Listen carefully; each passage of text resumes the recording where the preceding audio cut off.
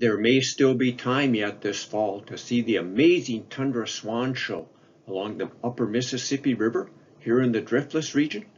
These tundra swans nest in remote regions of the high Arctic across far northern Canada and Alaska. They will spend the winter along the Atlantic coast, primarily near Chesapeake Bay, but on their way, they will usually stop by again, the upper Mississippi River here, and one of the best places to see them would be near Brownsville, Minnesota. There can be several thousand tundra swans there in a good year. In fact, maybe a quarter of the whole, I might say, eastern population would be there. And unfortunately, this year, those tundra swans may not stay as long as some years. They usually arrive around the middle of November and stay until early December, but it all depends on freeze up. And this year we could have freeze up on the backwaters there by Thanksgiving Day. But if it doesn't freeze up and you're looking for something to do over the Thanksgiving Day holiday, go over and check it out. You could see upwards of maybe 20,000 tundra swans there then. If you would like to see lots of waterfowl and many other wonderful birds, you will want to make a trip to the Upper Mississippi River National Wildlife and Fish Refuge now in mid-November. There are tens of thousands of ducks on the refuge system then. Canvasbacks, ringneck ducks, hooded mergansers, gadwalls, mallards, many different duck species.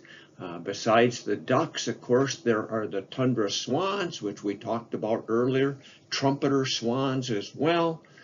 Also, sandhill cranes are migrating south now. These greater sandhill cranes are part of the eastern population.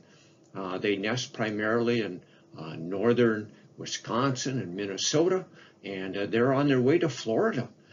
These sandhill cranes were part of at least 100 that stopped by Pool Slough near New Albin here last weekend.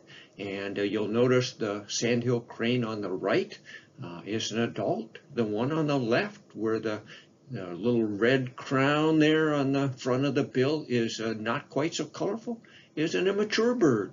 But yeah, they'll be staying here until the ground freezes and then on their way to Florida for the winter. If you're out looking for waterfowl along the upper Mississippi River now in mid-November, be on the lookout for land birds too. Yeah, one of the neat little birds to see right now at this time of the year would be the American tree sparrow. These American tree sparrows nest in far northern Canada and Alaska too, nearly as far north as the tundra swans.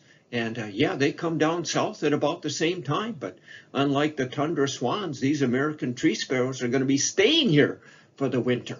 You know, historically, the American tree sparrow would have been the only native sparrow that we'd see here in the Driftless region during the winter season. The house sparrows that we have, they're not really a true sparrow. They're considered a weaver finch, but yeah, they are a sparrow that we would expect to see too. But otherwise, you know, the other sparrows that we see, the song sparrows, the white-throated sparrows, most of those go south. Some have started to stay in the winter now too, but if you're out and about, you're likely to see American tree sparrows in the weed patches. And notice that they have kind of a clear breast with just a little dark spot there. So yeah, watch for the American tree sparrows from now right up until about the end of March in 2023.